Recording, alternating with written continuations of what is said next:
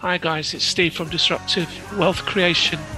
Today we look at how disruptive industries are trying to get people out of wheelchairs so that they can walk again. There are 3 companies we're going to look at. None of them have IPO'd yet, but they are doing some great work. The first one is called Wandercraft, the second one is called Synchron, and the third one is called Neuralink.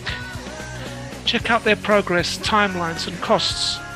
Watch this video and see how the future is going to change our world.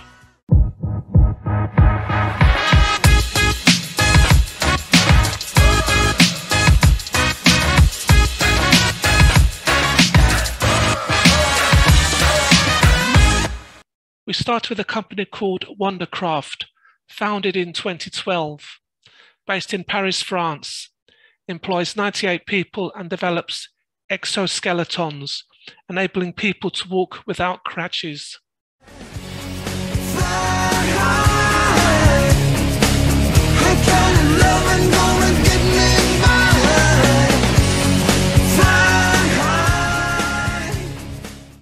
Let's do that again, but in an ordinary environment.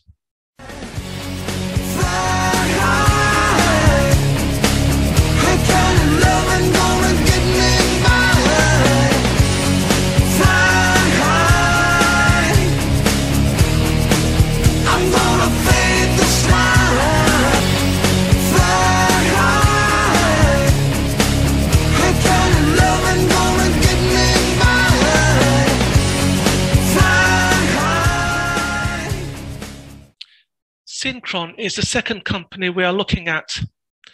They will be starting their human trials in 2022 after receiving $50 million in funding. They're based in the United States with 23 employees and recruiting. Their work is probably years away from adoption, but here is what they have to say. Some conditions affecting the nerve cells in the body can result in disability. Spinal cord injury, stroke, limb amputation, and motor neuron disease, or ALS, may all cause paralysis, or even loss of the ability to speak. The Stentrode is a neural interface designed to overcome paralysis by creating a digital bypass from brain to assistive device. An investigational device, the Stentrode is inserted via a catheter into the jugular vein and manoeuvred into the brain without the need for open brain surgery. The sensors are built onto a self-expanding stent that engages into the wall of the vein and which is designed to maintain blood flow. Over time, cells may gradually grow over the sensors and incorporate them into the tissue. The sensors are placed immediately adjacent to the control center in the brain, known as the motor cortex. The patient may be paralyzed, but their motor control center can still be activated simply by thinking. The system is designed to transmit these brain signals out of the brain, out of the vein, and into a unit implanted under the skin in the chest. This unit is programmed to pick up brain signals continuously, and when connected to an external receiver, may send them to a computer. The command center in the brain is now directly connected to software, and the patient would attempt to train their brain for direct operating system control by thinking. Direct brain control of a mouse, a keyboard, exoskeletons, and even vehicles may become possible. Technology to restore independence. Synchron's neural interface technology, enabling people. The third and final company we want to look at is Neuralink. Neuralink was founded in 2016 by Elon Musk. The company has over $150 million in funding, $100 million coming directly from Elon Musk himself. It employs around 98 employees. Here is Elon Musk talking about Neuralink. Stay to the end and watch Elon Musk talk to the animals. All right, welcome to the Neuralink product demo. I'm really excited to show you what we've got. I think it's going to blow your mind. It is to solve important spine and brain problems with a seamlessly implanted device. So you want to have a device that you can basically put in your head and feel and look totally normal, but it solves some important problem in your brain or spine. And the reality is that almost everyone over time will develop brain and spine problems.